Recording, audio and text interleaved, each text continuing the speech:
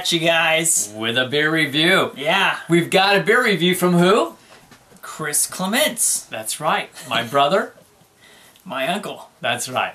And so, you know, we did a bunch of beer reviews with him this summer, which was fantastic. Yeah. And, but we've had one that's been sitting and waiting to be reviewed. Here it is. It is the Mexican lager. That's right. Cutting the tree. We're from the Northwest. Lager's appropriate. Yeah. It's a sauce. Saws hops. Get it? Saws. Saws. Saws hops. That's right. So anyway, thanks, Chris. Cheers, brother. Yeah. And we're going to get this one cracked open. Heck yeah. Oh, we needed more. It didn't fizz up that much, actually. Actually, it's not a Pilsner glass. This is more of a Hefeweizen glass. Yeah. But you can see the bubbles rising up out of there. Rising nice. Yeah. That's and from our side, instead of yours, this is really looking out. This is a very yellow gold color, isn't it? Yeah. Looks like a cup of piss. Yeah. Yeah, about right. And it's just this nice creamy white head, low white head. So let's get there wasn't very much head at all, and that was heavy pour. It smells like a lager. Yeah, it does. Nice classic, actually, some nice Pilsner and graininess on the nose to me. And you get those Saaz hops. Yeah, you get the Saaz hops. You get a little bit of the bitterness, a little bit of the sweetness. The nice thing is this one, you usually you get a little bit of skunkiness on some lagers. They put them in brown bottles, which is nice. But yeah, so it smells good. You know what I like now? I full disclosure, I'm not a Mexican lager guy, right? No, me neither. And oh, I thought you liked them. I only drink Corona once in a while. But this does not smell like a normal Mexican lager. Like Christian said, there's some nice sweetness on it. There's some nice graininess on it. Clean smelling. Yeah, it is. Smells like it's going to be clean, mostly crisp. Just smells good. I think we're going to have to try it now. Cheers.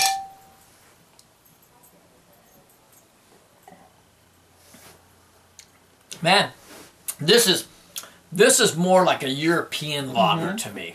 You know? This to me is not like a Mexican lager. If the style is Mexican lager, it's a fail. But in terms of beer, I think this is nice. I like this. Oh, I think it's more towards a Mexican lager.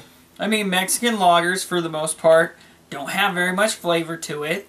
It's very bland, and I mean, and it's got some skunkiness to it. You know, that's what they're based off of, right? See, I don't get that. This one's very smooth.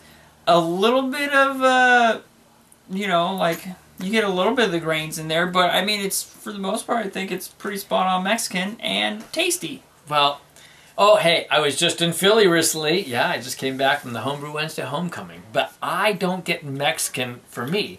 For me, this really comes off. Those Saaz hops are very nice. And when I think of like Mexican, like, you know, the Coronas, etc., I don't feel that I ever get the flavor of the hops in there, really at all. And this, I get the hoppy flavor. Plus, I think there's a sweetness on it, thus the more like graininess, like a mash grain, like when we eat the mash after most of the sugars are gone, and that kind of reminds me of that. Let's be honest, we eat some of the mash before we've gotten all the sugars out. We do. I mean, it's as a brewer, you should. Yeah. Oh yeah. Obviously.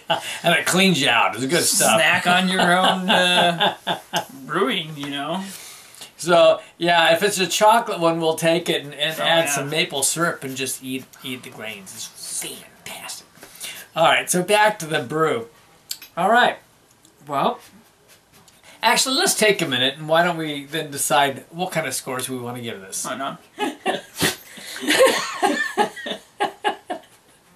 I'm sure there's people dying right now in laughter.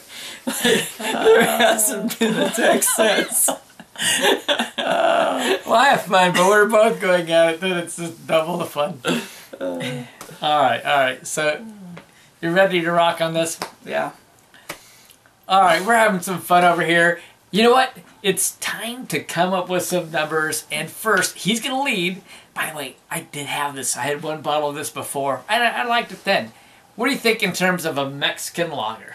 Well, for Mexican lager, I mean, the big one with me, I mean, I don't know how big of a category you can have at it, but like with European, it's very mild hops, and this one has, you can tell it's Saaz.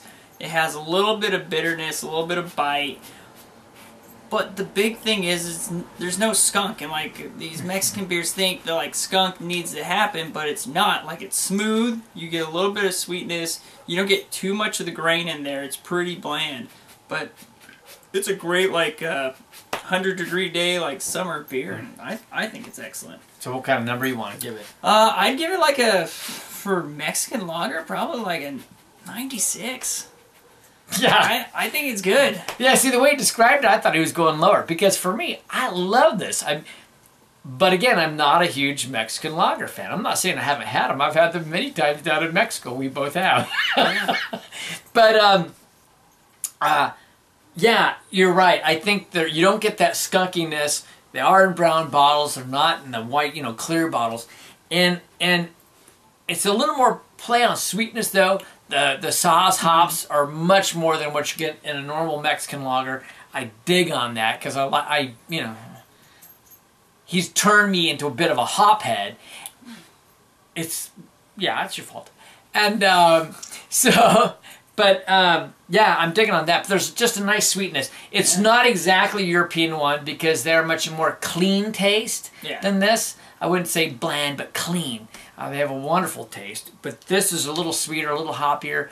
I'm digging on it too. I think for Mexican lager, it'd be the best Mexican lager I've ever had. I'm going to go with that 97. Woo!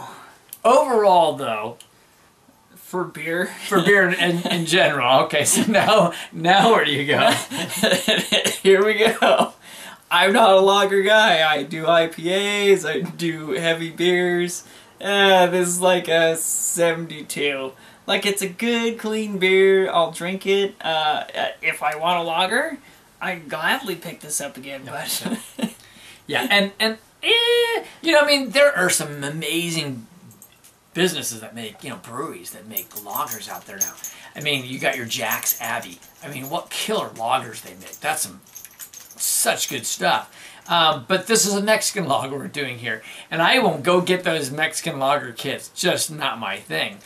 But this I'm actually very much enjoying. I'm still going to put it up in that C+ category. This is 78. I like this one a lot. So here it is. It's the Mexican lager. I want you to take a note. Yeah, I mean, he's asleep on the job. He's supposed to be sausing. Right there, yeah.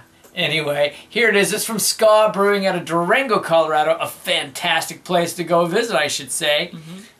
This is Kevin. This is Christian. From Clement's Home Brewing. We're just saying life is too short to drink cheap beer. And we'll see you on the next beer review.